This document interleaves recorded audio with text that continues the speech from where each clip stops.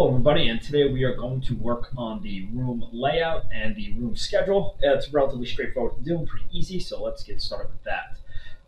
First thing you want to do is go to the ground floor view, and when you're in there, you're going to right click, you're going to duplicate that view. So now we have that, and let's rename it. Go.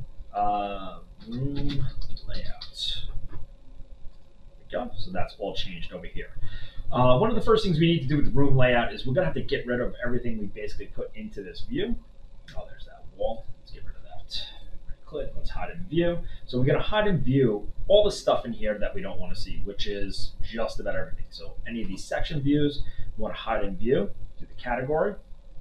So when you do the hide in view, let's make sure we do the category so that we don't have to select every single instance, just like those outlets. Whoops.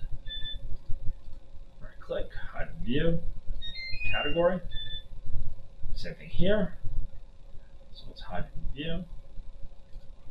So you notice things are really starting to go away. Right here, this. So we just want the bare bones house, any cabinets, hide in view, category. And I got an electric panel over here. Let's hide in view that too. Category. All right. So that is your house right there with nothing in it, kind of like going back to the beginning. So the first thing we have to do is with the rooms, we need one to separate out. So like I know this is my kitchen. The problem is if I go to the architecture function and I see room and I click on it, notice how it selects this whole area. You can see like a thin blue line going around. So this area is my living room. This is my kitchen. So I have to find a way of separating that out. And we can. So I'm going to hit escape. And there's the room separator tool right there. So just in case you can see it, let's escape out. Room separator. And I notice my kitchen. And I'll say my kitchen goes from here to this wall right there. So now that area is my kitchen. Also over here, I'm going to say this is a hallway. And I'm going to go from here to there, and now I have a hallway. So now I can go into and do all my rooms. So I'm going to click on this. I'm going to start here, room 1, and notice that it puts in the square footage, or actually, sorry, it puts in the 113 and the square footage. If it doesn't do that, so let's hit escape, click on this, right? So we can go into room tag. 1, like that. Then we can go into edit, right? So it's room tag, show volume. So we can show room number and area right here. So you want to check those off, hit OK. I can change room to living room. Living room, just like that. So my living room is room 1, 365 square feet. And now I'm just going to basically go in and plug in all of these rooms. So let's click here. I'll worry about the labels later.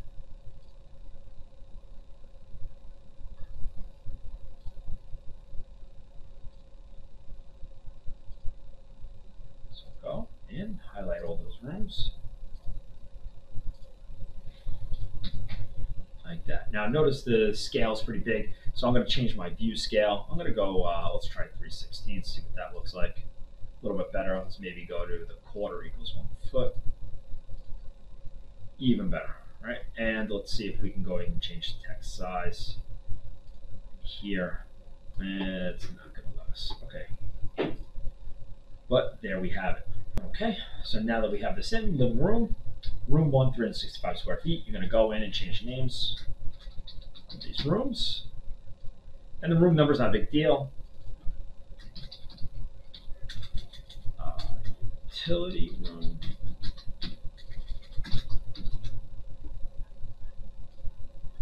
Let's see if we can move some of this.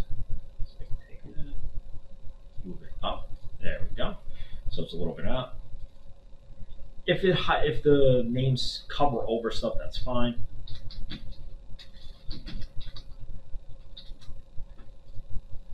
That.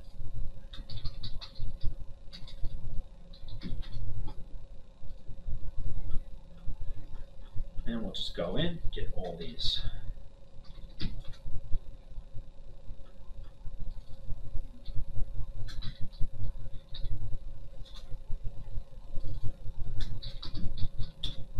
second.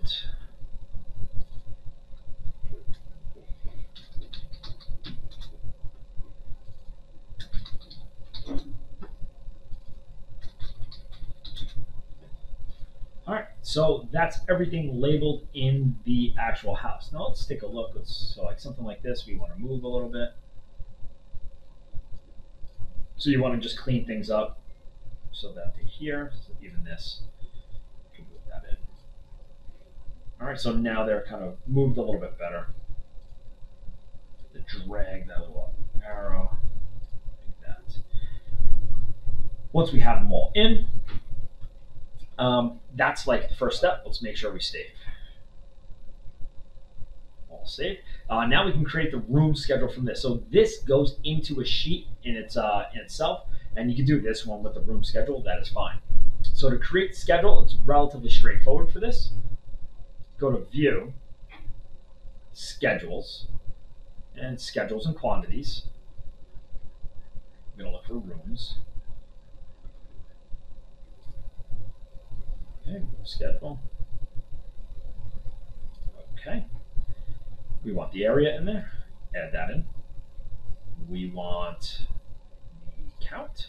Put that in as well.